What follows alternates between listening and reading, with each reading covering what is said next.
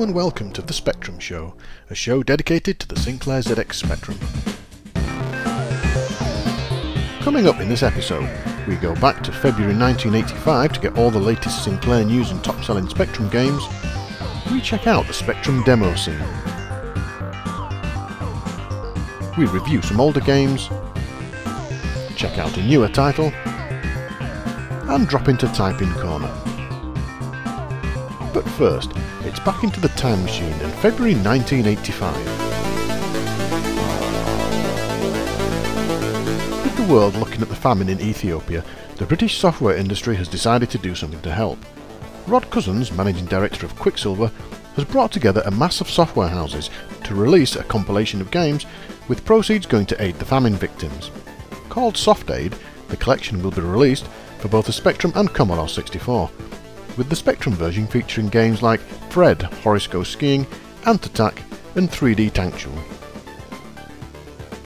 Sinclair announced last month that they were to discontinue producing the rubber keyed version of the Spectrum, instead concentrating on the new Plus model. Because of this, many high street stores have drastically reduced the prices for current stocks of the 48K machine. Currys, Dixons and W.H. Smith are all selling the machine for just £99. Sinclair has finally cut the price of its microdrive cartridges, something that the industry and users have been asking for. The reduction is better than most people thought, with Sinclair hoping it will boost sales of both the interface and microdrive peripherals. The retail price comes down from $4.95 to just $1.99, with good discounts for bulk buyers such as distributors. Prism, the once main distributor for Sinclair products and provider of the popular VTX 5000 modem, have gone into receivership. Sinclair has gradually reduced its reliance on Prism, giving them just 30% of the distribution work. There is speculation that Sinclair recognised issues within Prism, which is why they slowly moved away from having them as their main distributor. Prism were also the company involved in the Spectrum theft, as widely reported in July 1983 in both the media and episode 5 of this show. Acorn has drastically slashed its price of its Acorn Electron, bringing it into direct competition with Sinclair's Spectrum Plus machine. The machine has been reduced from £199 to just £129. Rumours of bad Christmas sales and a share price fall to just 43p prompted some speculation of the health of the company, but Chris Curry, managing director, denies anything is wrong. Results of an independent survey, though, show Acorn machines being outsold by their main rivals by some considerable numbers, Acorn selling 215,000 to Sinclair's 765,000 and Commodore's 425,000. And now on to the top-selling games. New in the charts this month come Gift from the Gods, a graphical adventure game from Ocean Software.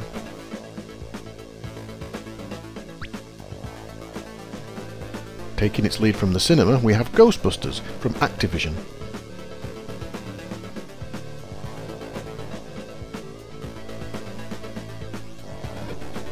The follow-up to their hit game Trashman, New Generation bring us Travel with Trashman.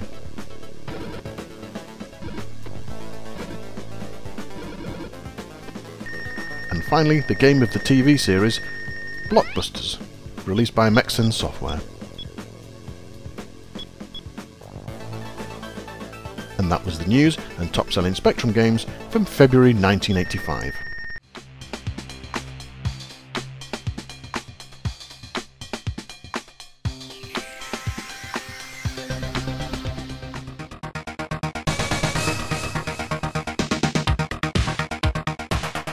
As a massive fan of Amiga demos, I hoarded hundreds of them, but sadly they all went when I sold my machine. Luckily though, I can still watch them via emulation or on YouTube. I enjoyed them sometimes more than the games. It wasn't just the music and graphics that I liked, but the fact that these coders, often in faraway countries, could squeeze so much out of the machine in real time, often producing much better results than the top game makers. I knew other machines had thriving demo communities, but what surprised me was the demo scene for the Spectrum. I knew obviously it couldn't match the Amiga, but it was a real eye-opener what I found. A demo usually refers to a presentation of graphics and sound that are calculated and displayed in real time. The machine is doing all the work, and this puts everyone on a level playing field, so the emphasis was on technical ability.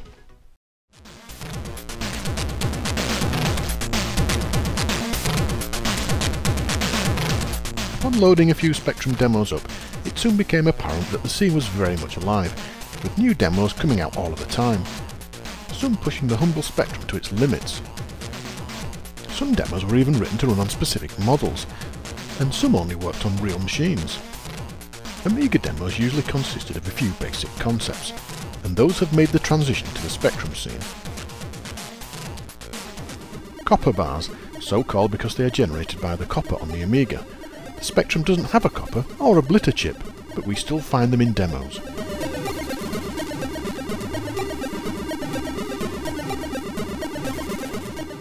Then there's vectors. Initially they were only wireframe, moving to hidden line removal and finally fully filled. The Spectrum has these too, a great feat of coding considering the speed of the CPU, which is having to do all of the calculations.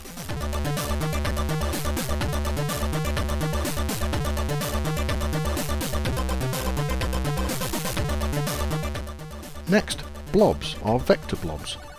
These are impossible on the Spectrum due to hardware restrictions, and yet, here they are. We find many instances of them in demos.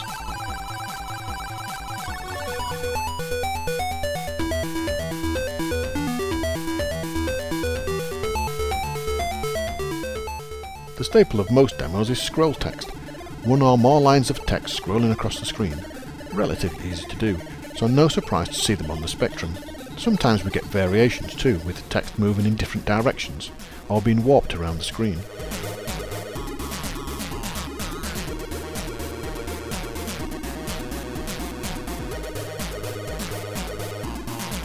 Then there's bitmap manipulation, a full screen or large image spun around and zoomed in and out or morphed into another object. Very tricky on the Spectrum because it just hasn't got the hardware to move all that graphic data around. We do get some impressive image effects though.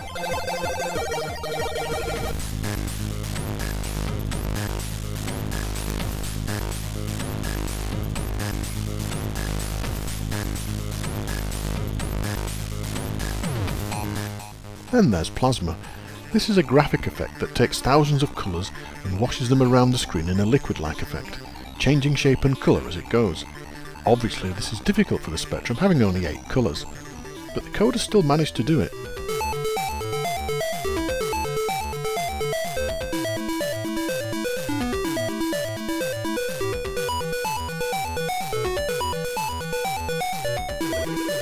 Then there's parallax effects, where there are several layers of images moving at different speeds to give the impression of depth.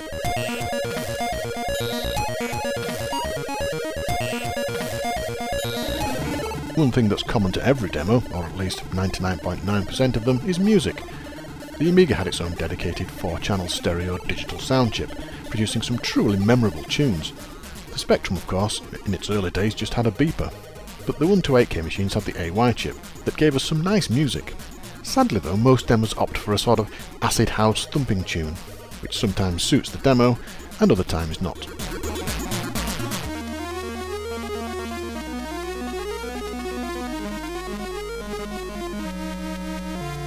Then there's the greets, or greetings screen. This is where the group that wrote the demo sends greetings to other groups. The greet screens can be anything from scroll text, images, or fancy effects.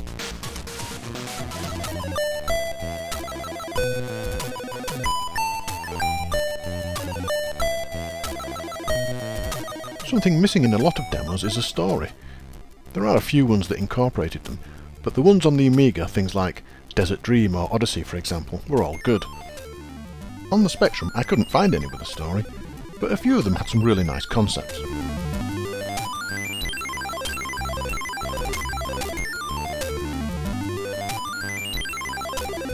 Proper animation, as in like cartoon style animation rather than morphing or vector bobs, was not very common in the Amiga unless you looked at specialist demos. And on the Spectrum, they're few and far between, but you can find them.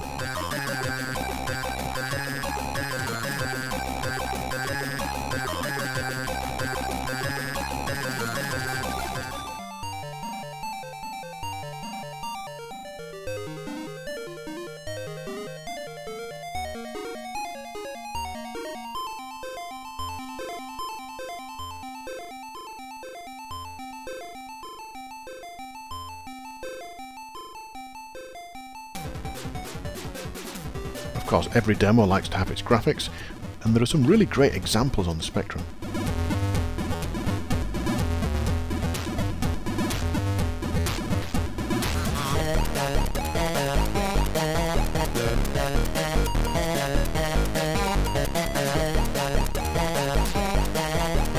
And of course, with all the coders trying to outdo and do something different, there's always weird stuff that doesn't have a proper name, but still looks spectacular.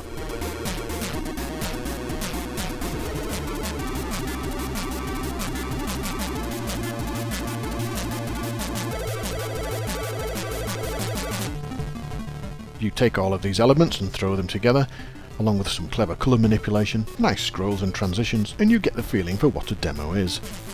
Each one is different from the next, and it's great to spend a few hours trawling through the masses of files, watching, listening and comparing, as well as enjoying them of course.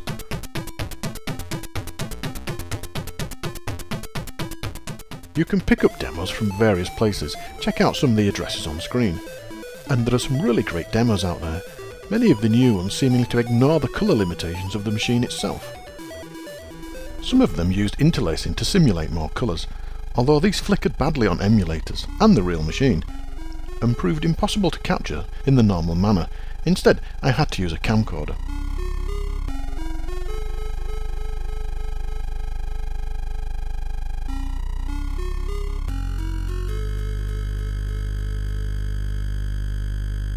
There are more demos than I could possibly have time to watch, and that doesn't even include the demos for the rushing machines like the Pentagon or Scorpion. And if you don't fancy downloading them into an emulator, you can always watch them on YouTube. However you watch them, or indeed if you watch them at all, I would certainly recommend viewing at least a few of them, even if it's just the ones mentioned in this feature, to get a feel for what the humble Spectrum can really do, when put into the hands of talented coders.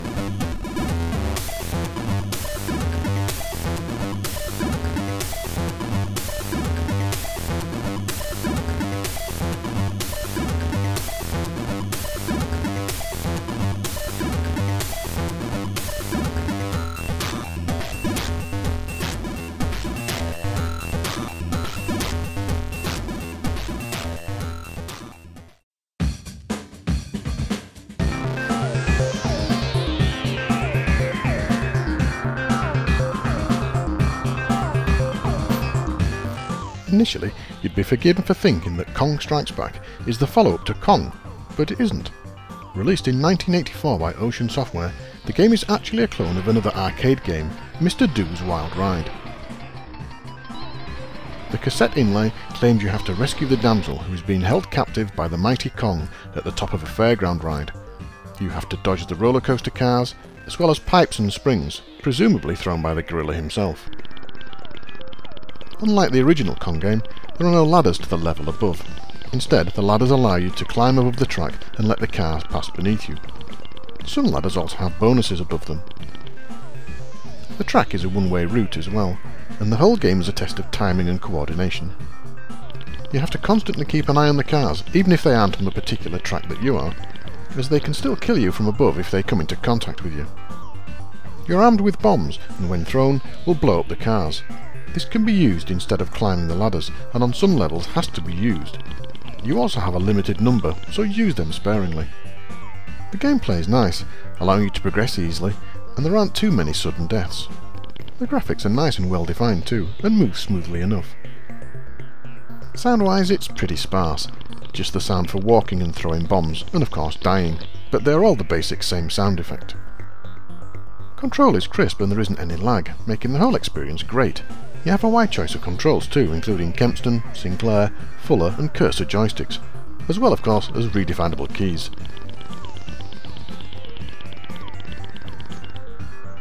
The tracks change each level, and after a set number, Kong himself appears. There isn't any change to gameplay on these end-of-level screens though. On completing it just takes you to the next set of levels, with the same track layouts with different obstacles. Sometimes the game pace can be a bit slow, especially if you are waiting for the cars to pass underneath you, but despite this the game is still addictive enough to want to go back and have another go. A good game then, and a nice change from the usual shooting, which we'll get onto later.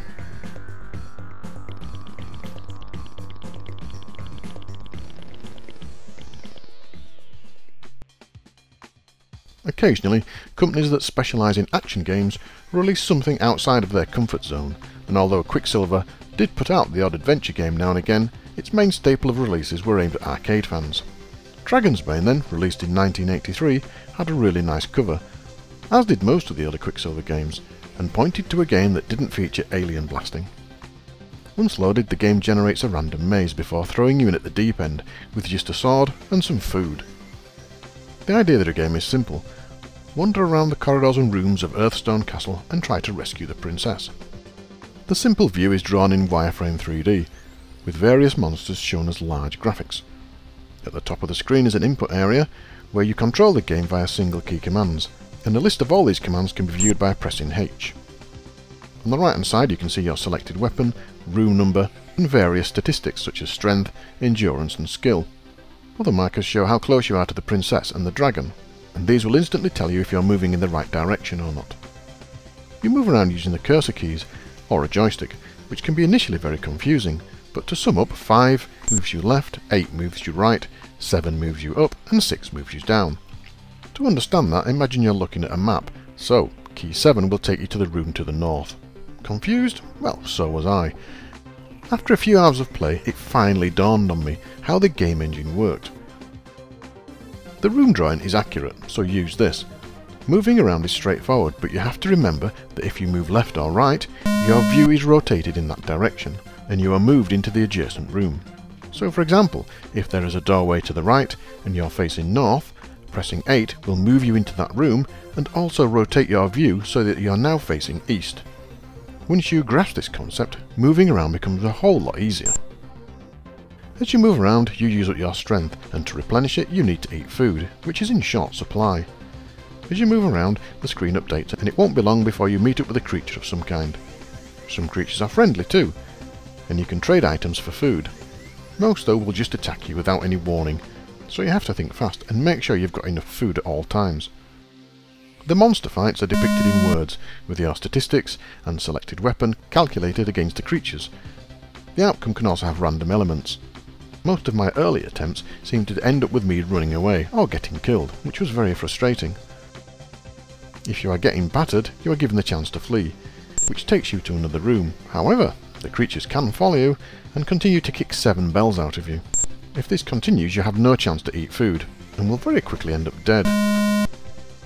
The other problem is, the creature placement is random, so rather than introducing you to progressively tougher creatures, you could get thrown in straight at the deep end with a Dark Knight, and have no chance at all. I found that the best tactic was to stock up with food whenever possible, although you have to be careful, eating too much gives you indigestion. Yes, I kid you not, and this will reduce your strength even more. After about 30 minutes of moving around, fighting monsters and chatting to sphinxes, my food ran out, and that was the end of the game, more or less. Once my strength had reached 0, I died. It would seem you have a limited amount of time to complete the task, based on the amount of food you have, which in turn is dependent on how many monsters you fight.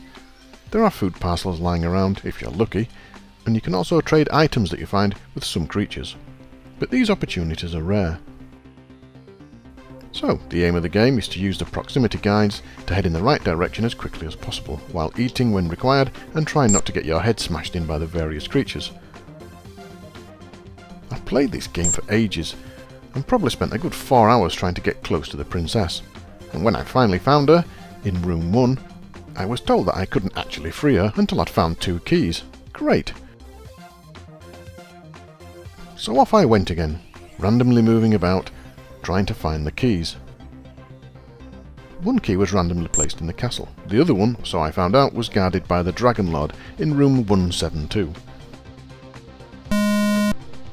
Once you've got both keys, head back to room 1 and the game is completed. I had to use the infinite food poke, and this does improve the gameplay a lot and makes it much more enjoyable.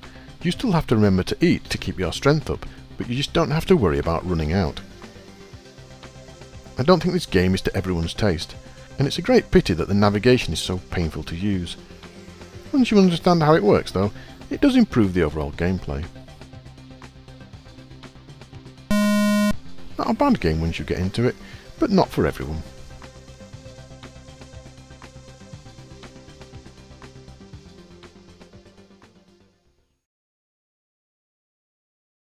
Star Firebirds was released in 1985 by Insight Software and swiftly re-released by Firebird Software.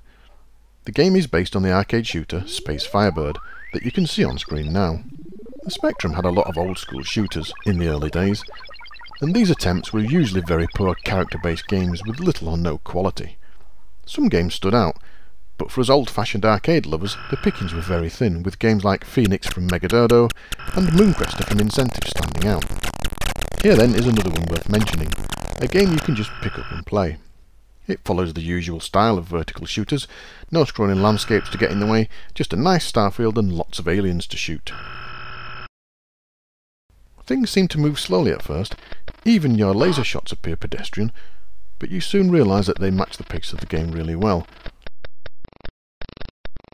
Flocks of aliens swoop around firing at you, and your job is to survive and rack up a huge score.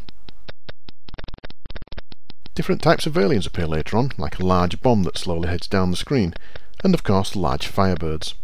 I don't think there's any special tactics, just keep moving and blasting. The one annoying thing was that occasionally aliens would appear from underneath you, giving you no warning, and destroyed your ship instantly. After spending hours learning and playing Dragon's Bane, this was a real breath of fresh air, something to take out my frustration on. Controls can be by keyboard, Kempston, Interface 2 or cursor joystick, and there are different levels of play, from easy to dangerous. On the easy level, things are manageable, and you usually get a nice long game. The control is very responsive too, but the sound is a little lacking, with just firing and explosions. The Spectrum could never match the arcade machine, but a little more would have been nice. On the easy level, the game starts slower than the arcade, and as you move up the levels, the speed increases. I would say that probably level 3 just about matches the arcade for speed. It's a great little shooter, this, only let down by the aliens that suddenly appear at the bottom of the screen and kill you. Impossible to dodge because you can't see them coming, but very annoying when you lose a life through no fault of your own. So if you like shooters, grab yourself a copy of this and have some real fun.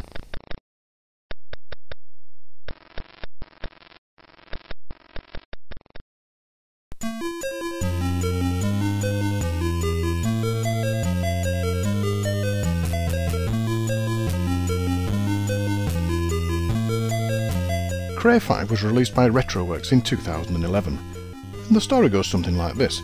Because of pollution, governments of the Earth have got together and come up with a plan for space colonisation. A huge spaceship is built, with 500 crew, and it's launched off into space to find a new home. However, things don't go to plan, and the computer controlling everything, the Cray 5, is damaged in an asteroid collision. Because of the damage, the computer enters self-destruct mode, and the countdown begins. Obviously, this is not so good, and it's up to you to repair it. To do this, you have to disconnect the main computer by activating all of the switches. These switches are placed around the ship and require keys to enter the areas.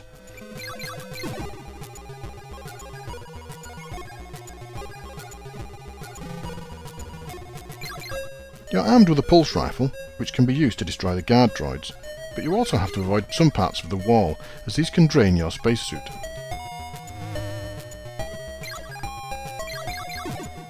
Flying around is easy, however avoiding collisions isn't, and careful manoeuvring is the key to this game. You can only carry one key at a time too, so you have to plan your route.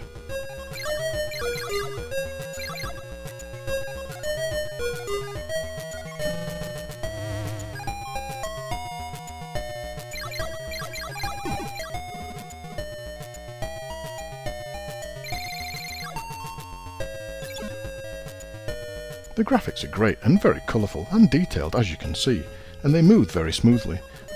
The control is sharp and responsive, and it's a real joy to play this game. Sound is also great, with a good tune at the start and music that continues to play throughout the game. Sound effects are also used to good effect. Difficulty is about medium, I'd say, and once you learn how to control your man, it becomes a matter of avoiding the magnets, hazardous walls and droids, and remembering where the keys and switches are. The game map is huge, so this is not a quick game to finish.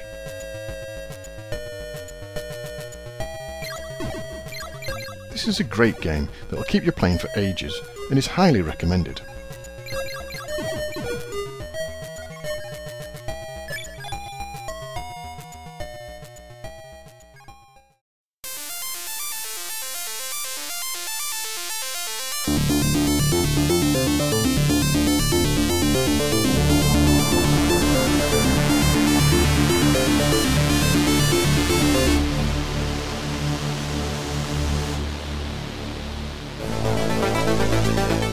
Welcome to this week's Type-In. This week the game is Meteor Belt, written by Michael Kay and published in November 1983 edition of Popular Computing Weekly. The game wasn't deemed good enough to be the star game, and the listing was tucked away in the back pages. Being all in BASIC, it was quite fast to enter, with a very low chance of having any errors. The idea of the game is that you have to guide your little man through an asteroid belt, avoiding the yellow meteors, and at the same time eating green apples. I've no idea why there should be green apples in space, or indeed why there's a man in space wandering about. If you don't eat the apples, your energy will run out, and the game will end. I changed one line of code to stop the game printing a number on screen during the scroll. If you want to put it back in the original state, just replace line 150 with line 151. If you manage to survive long enough and get past the last few meteors that speed up towards the end, you get on to the next level. Controlling the game is simple, just use keys 0 and 1 to move left and right, but because of the number of meteors it can be quite tricky. This is a typical short game for 1983, written in BASIC with all the usual problems that BASIC has, but it was easy to type out and is quite fun to play. This game has not been seen since it was published, and can be downloaded from my blog, along with all the others featured in Type-In Corner.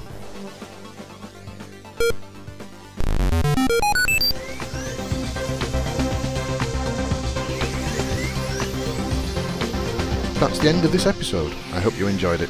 If you want to help making the next one, get in touch via the details below. See you soon.